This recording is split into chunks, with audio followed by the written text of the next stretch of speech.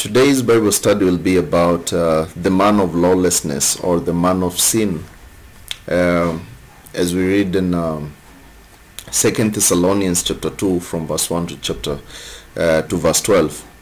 Now, this man of lawlessness is the Antichrist who will come on the world scene at the beginning of the day of the Lord. Okay? And this day sometimes is called the end times. The day of the Lord is also called the end times. And it starts after the rapture of the church. Immediately the rapture of the church happens. That's when we have this day starting off. Let me, just before I come to this verse, let me first show you concerning this. Just let me write this. Concerning the rapture of the church, this is very important for me to show you this. Now, the Bible says in 1 Thessalonians 4:13, "But I will not have you to be ignorant, brethren, concerning them which are asleep, that you sorrow not, even as others which have no hope." Okay? So, Paul is telling us not to sorrow, not to be like people who have no hope, because we have some hope within us. We have some hope that God has given unto us. What is that hope? The hope is that, for if we believe that Jesus died and rose again, even so them which also, those who sleep in Jesus, will God bring with him. Okay? So if you sleeping basically means dying. Okay? If you die in Christ, or you die in Jesus, God will bring you with him to heaven. With him to heaven. For this we say unto you by the word of the Lord, that we which are alive and remain unto the coming of the Lord shall not prevent them which are asleep.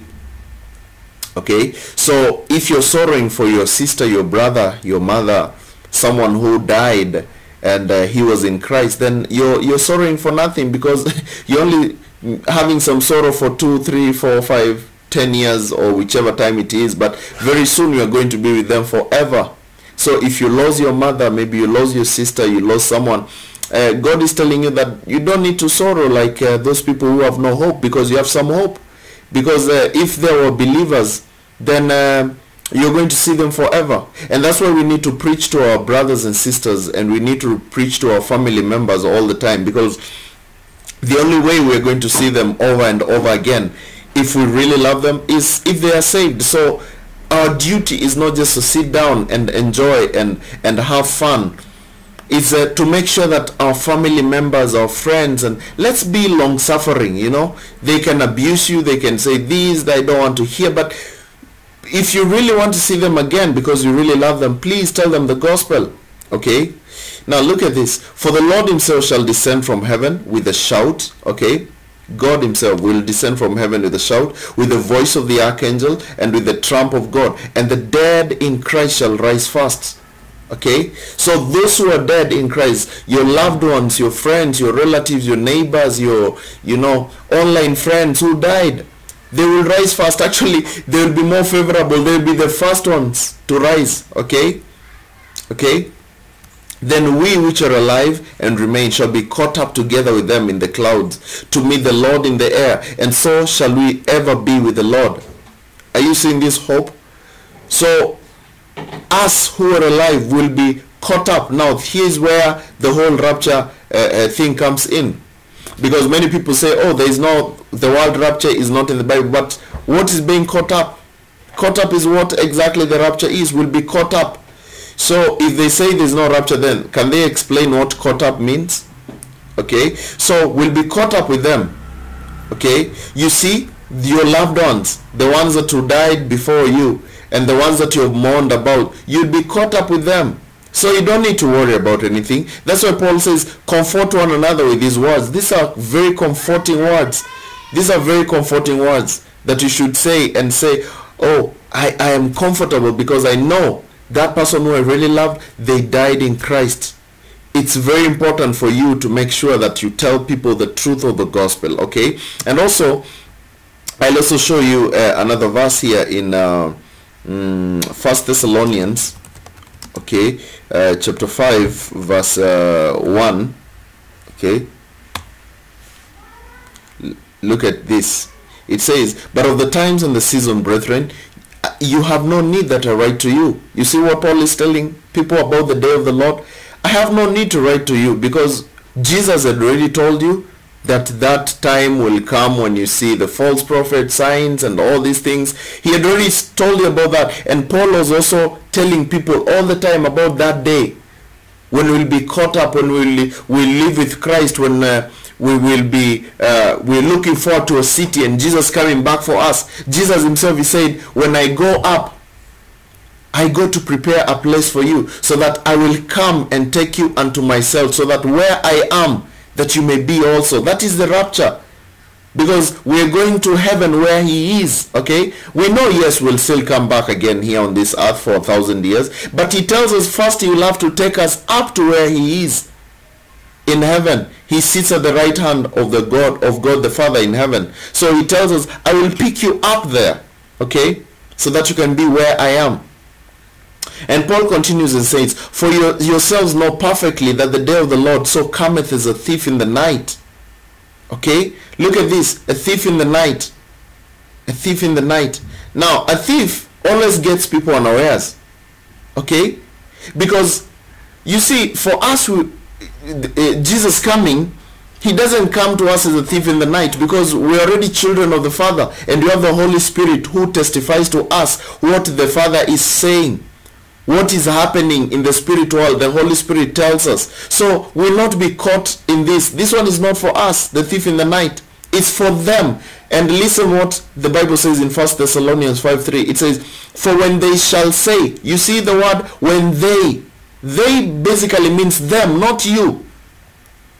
Here, if it is meant about us, then Paul could have said when we shall say peace and safety. But Paul says when they shall say, because you're not involved, you're not included in this.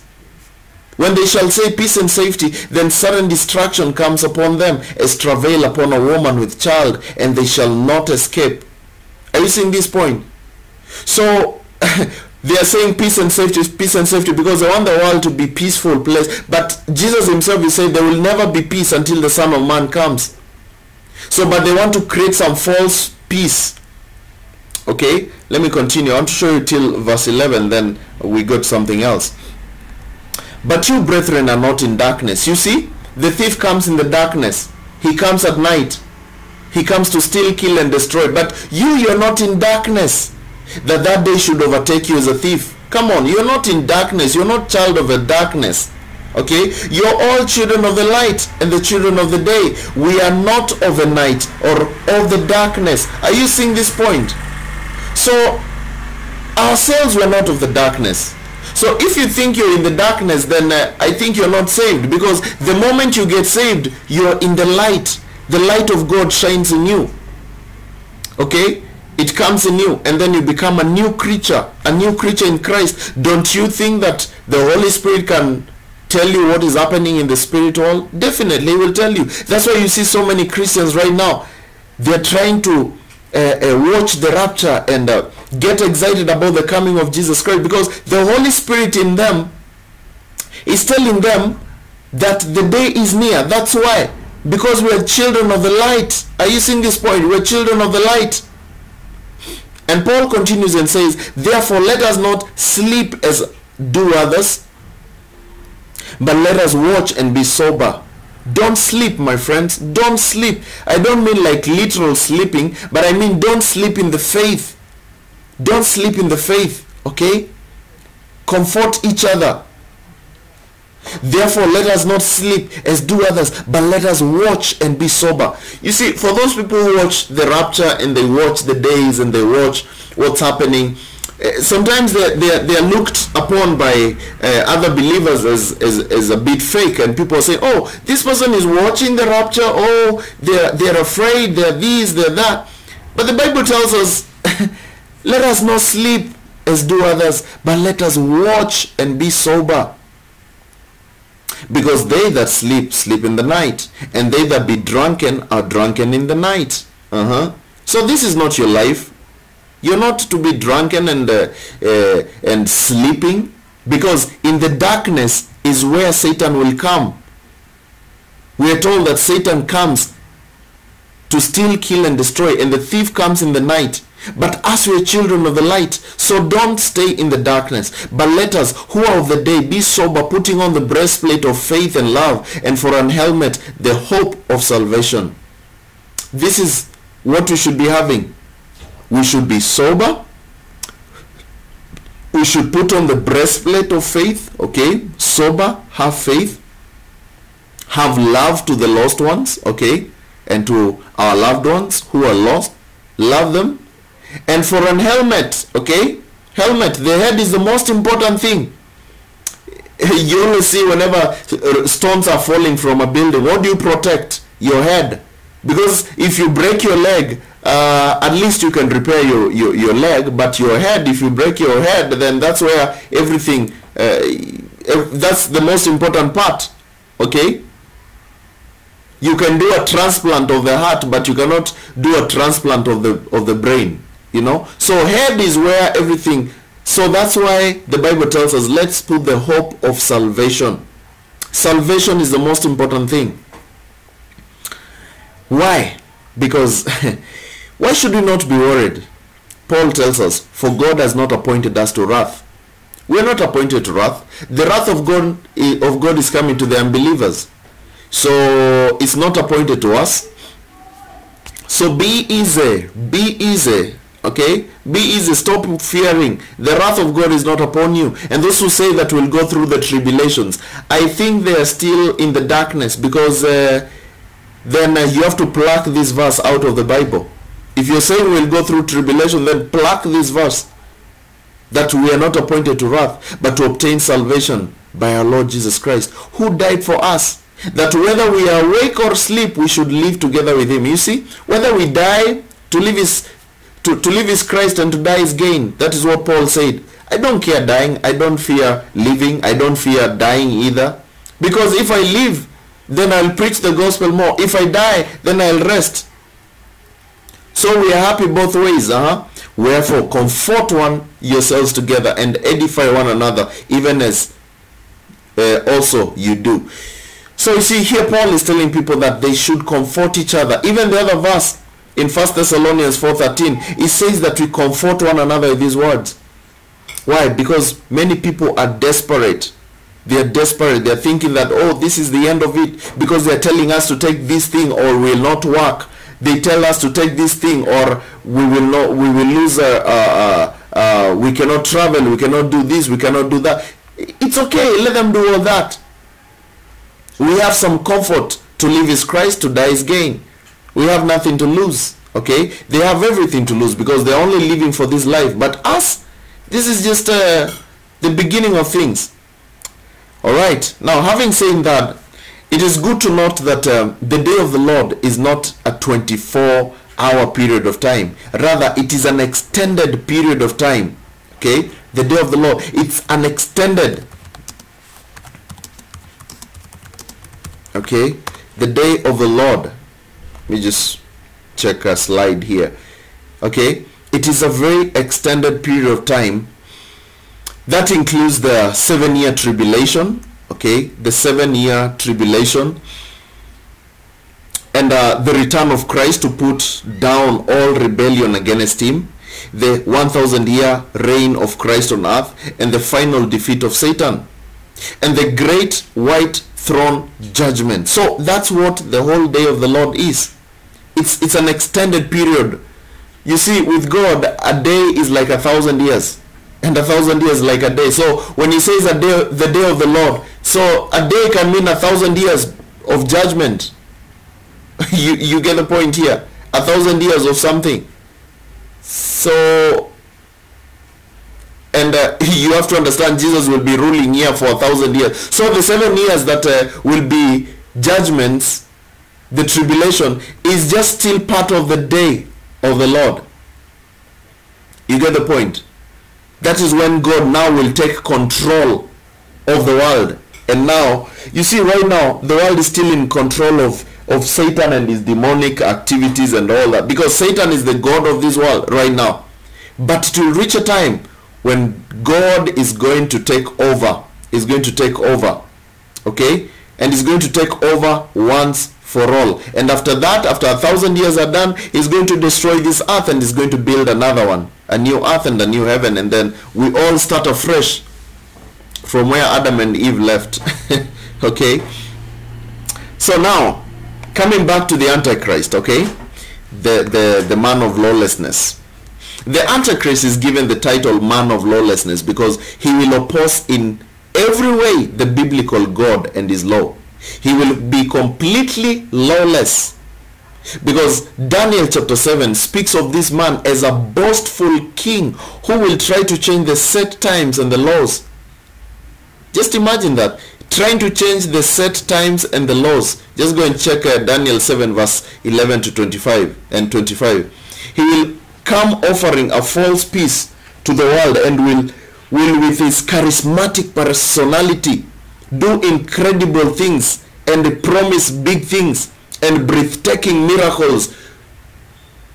And he will unite all nations politically, economically, religiously under his leadership. So if you really enjoy what do we call them, prophecies and signs and wonders and things like that, the Antichrist is going to show you so many. He is going to show you a lot of wonders, a lot of wonders. He'll even raise people from the dead. This even raise himself from the dead and even call fire from heaven. He will have some technologies that have never been seen. So if you just enjoy this aspect of oh, I enjoy signs and wonders, then you're going to be deceived by this man. He's going to be a big deceiver. Okay, and also at the same time he will make a covenant with Israel for 3.5 years, and then basically 7 years, and then at the middle 3.5 years he will break that covenant, and then now he will start the great tribulation. You see, the first half will be a time whereby he will have some false pretense of peace and things like that. Of course, working with the false prophet. I believe this fella might either be the false prophet, or he might be among the false prophets. You know, there is something that he'll do big, yeah? Concerning the Antichrist. There's a way he will help so much. And of course, you know the mystery Babylon.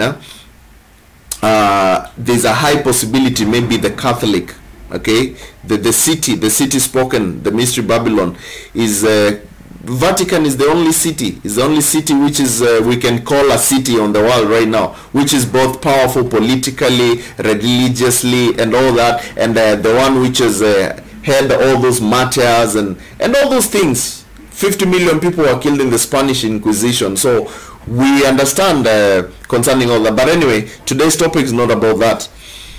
So in the middle of the 7 years, the man of lawlessness, like I've told you, he'll break the covenant with Israel.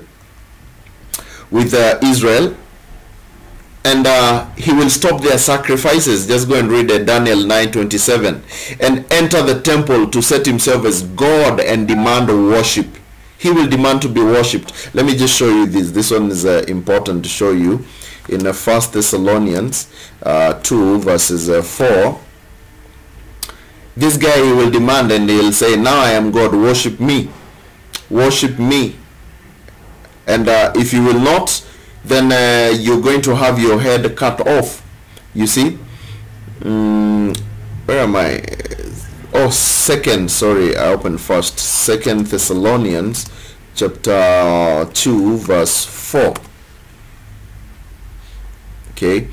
Who opposes and exalts himself above all that is called God or that is worshipped, so that he as God sitteth in the temple of God, showing himself that he is God. You see, the Bible tells us that we are the temple of God. That's number one. So this is a verse with double, triple, many meanings, okay? Because one verse in the Bible can mean even 20 things, okay? So you have to check it in all context. He'll definitely go into the temple of Jerusalem, because they will be sacrificing there. He'll literally get in there and show himself that is the God to be worshipped. And also remember, he will try to enter God's temples. God's temple is you and me. The Apostle Paul told us, don't you know that your body is the temple of God? So in some way, maybe using some technology or something, he will try to enter the temple of God and be like God, maybe to try and control your thoughts, control yourself, control things, maybe change you to become some humanoid of something, you know, all those kind of things. So he will try to enter the temple of God in one way or another. So you have to be very keen. And even remember when Jesus talked about this, he said, when you see the abomination of desolation stand in the holy place, let the reader understand. Because why does Jesus say let the reader understand? Because it will not be that easy to understand how exactly you'll enter that temple. Yes, there is a literal entering of the temple, but also there is also another way that he may enter our bodies, the bodies of the people, okay? Of course not the Christians, but he will try to enter, because I believe a Christian cannot be demon possessed. So he will try to enter into people. So that's something that you need to put in mind very, very, very, very, very much, okay? So he'll demand to be worshipped. And this one is the abomination that Jesus called the abomination of desolation in Mark 13 verse 14, or also in Matthew 24. So having said that, we have to understand that Satan works through the Antichrist, because Satan himself is not able to become incarnate. He is not able to have a body, because Satan is spiritual beings. Spiritual beings, they don't have bodies like us, so they have to work through someone, through someone. That's why you hear people are demon possessed. Why don't the demons come here in person? Because they are spirits. They have to possess someone. Okay, so by possessing and controlling the Antichrist, the Satan is going to be worshipped. Okay, Satan is going to be worshipped in the temple where the biblical God is to be worshipped. No wonder the Antichrist is called the man of lawlessness. The man of lawlessness. To act as God, the ultimate rejection of biblical God's character and laws.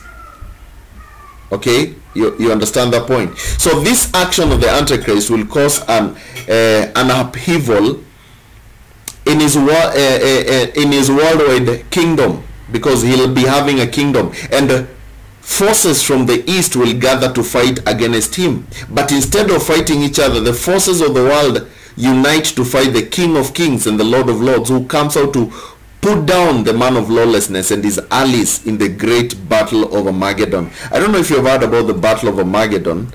Let me just show you here. The book of Revelation 16.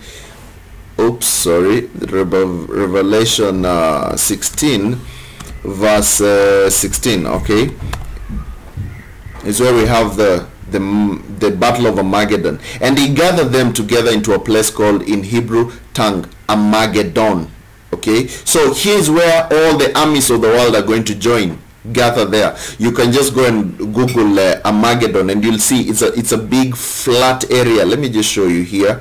Let me just copy this word here, Armageddon. Okay, this is it's a certain place in Israel. I believe it's in Israel somewhere there, a plain.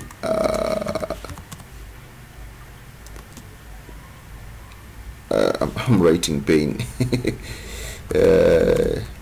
Let me see if we can see. Yeah, it's a place like this. Okay, it's a very flat, huge piece of land which is just looks like a war area. Megiddo, the plains of Megiddo. Okay, that's what we call Armageddon.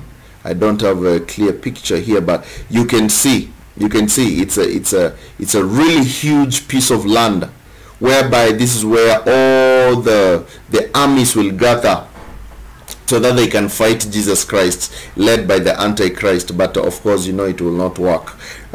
Let me show you in Revelation 19 verses 19. Okay, let me show you this. It says, and I saw the beast and the kings of the earth and their armies gathered together to make war against him that sat on the horse and against his army. You see, so they will all try to fight Jesus Christ. Okay, they'll try to say, oh, now we have weapons which can even kill spiritual stuff. I wonder how this guy, you see, Satan, he knows he already is defeated, but I don't understand how he's so much courageous. You know, there are some things also we can learn from Satan. Just persistence. I think there's always one lesson you can learn from everyone. Even Hitler, there are some things you could just learn from Hitler, okay? This persistence is just so crazy and funny, okay? And of course, you know, this the doom of the beast and the false prophet.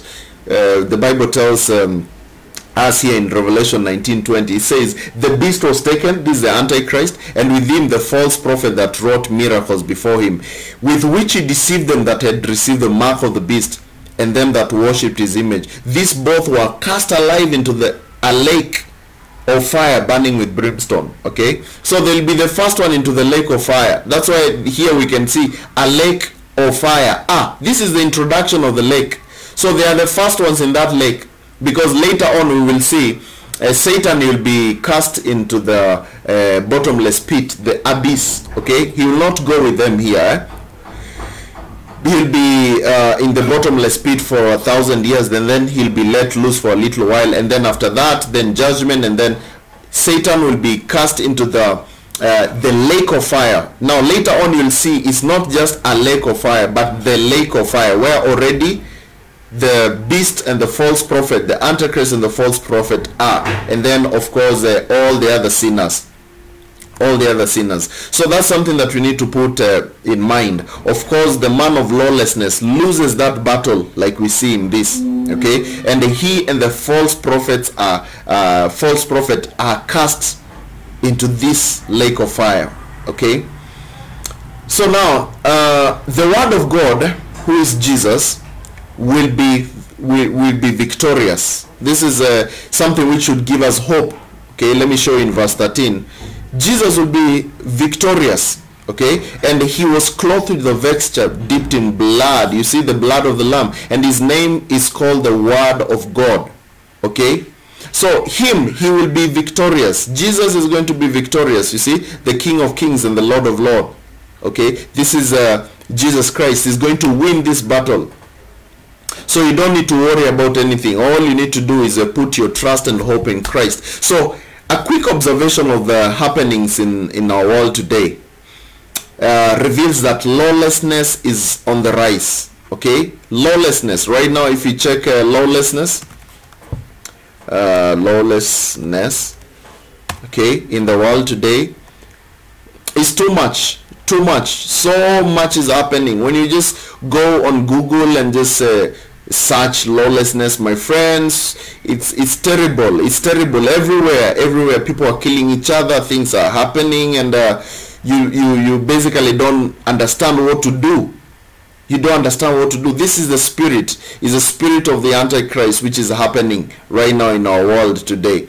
And it's good that we stay away from this, because this is a spirit, and we have the spirit of God. We don't have the spirit of lawlessness. You have to understand that. Okay, so it's very important we understand such lawlessness will continue, and it will increase much more, because if we check in 2 Timothy, okay, 2 Timothy chapter 2 verse 2 Timothy chapter 3, not 2, chapter 3 verse 13, Paul is telling Timothy about this, how things will be in that time, towards the end of time. And this is the time that we're living in. He says, but evil men and seducers shall wax worse and worse, deceiving and being deceived.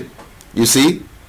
So it's not getting better. For those who say the 7 mandate, I don't know, mountain mandate, those prosperity preachers who are saying that you know, the world has to get better, and so that we can bring in, so that Jesus can come, we have I don't know, the later rain which will have, I don't understand where they get that doctrine, because if the world has to get better, some peace before Jesus comes, then the person that they're waiting is basically the man of lawlessness, who is going to bring a false peace.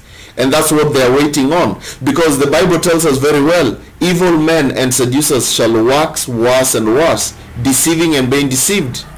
But the Bible tells us, continue thou in the things which thou hast learned and hast been assured of, knowing of whom thou hast learned them. Okay, so Put your hope in Christ, because the world is getting bad and bad each and every day. Okay, and when the man of lawlessness appears on the scene, he'll be welcomed with open arms, especially by people who say, oh, we want world peace and things like that. So for those who have rejected the true Prince of Peace, Jesus Christ, they will fall for the Antichrist empty promise of peace. And it is vitally important that each one of us is sure that we have accepted Jesus Christ as our personal Savior and living for Him. The Bible tells us to be on guard. Okay, be on guard. Mark 13 verse 33, it says, be on guard, be alert. You do not know when that time will come. That time is coming, my friends. So we need to be alert, and we need to be awoke, so that we will not be caught by surprise, as many will. Okay, so I don't know if you guys, you still you're saved. For those who are not saved, please, I like to present to you the gospel for just less than a minute. The gospel is understanding about how that Christ died for our sins, and that He was buried and rose again the third day according to the scriptures. How He died, that's what we call the gospel. Understanding how He died and why He died. Okay, how did He die? He died by shedding His blood, because the Bible tells us without shedding of blood there is no forgiveness of sins. And it's not just any blood, it's the blood of someone who is innocent. You know, you're a sinner, I'm a sinner. I can't atone for you, you can't atone for me. We can't go to heaven because just because I stopped abusing people, I stopped doing bad things, stealing. Now I think because of my righteousness I can go to heaven. No, I can't go to heaven by that. I can only go to heaven through the gospel, through Jesus who died for me. Basically, the gospel is just understanding that Jesus, He took your position. You are the one who was supposed to be on this cross because of your sins. But then Jesus said, okay, no, hold on, Keith, don't go on that cross, don't die, let me die for you, so that if you will believe that I died for you, then you'll be saved. Okay, it's just like, for example, if you've done something wrong and you're taken to court, okay, and maybe you're there in a court of law, and you're about to be judged, and then the judge will first ask, can I hear the name, can I see the people who are accused if they are here? And then the judge will call, Keith, Muoki, are you there? And then just before I say, yes, I'm here, Jesus says, I am here. And Jesus Himself, He takes that part. So definitely the one who will be judged is Jesus, not even me. So me, I'll go scot-free, but He'll take my position. That's basically the gospel. And once you understand that, then all you need to do is just to confess to God what you have believed. Just tell Him that, Jesus, I believe that you died for my sins, you were buried and rose again the third day according to the scriptures. Believe that and confess it out. You see, sinner's prayer cannot save you. What saves you is what is in your heart. You see, out of the heart, the abundance of the heart, the mouth speaketh. That's what the Bible says. So you cannot only speak what is not in your heart. That's why the sinner's prayer cannot save, because the sinner's prayer tells you to say some written prayer, which does not come from the heart, but we believe from the heart. That's why you have first to believe, and then when you confess, you're confessing what is in you. You only confess what you know. Okay, hope this has been a blessing to you. Hope you've been able to understand some few things. If you enjoyed this video, please give it a like. You can also subscribe and share to your friends, and check on the description below. We have a couple of other channels. Just go and check them out and share to your friends. Let people hear the gospel, because that's the only thing which can set us free. God bless you and have a good time.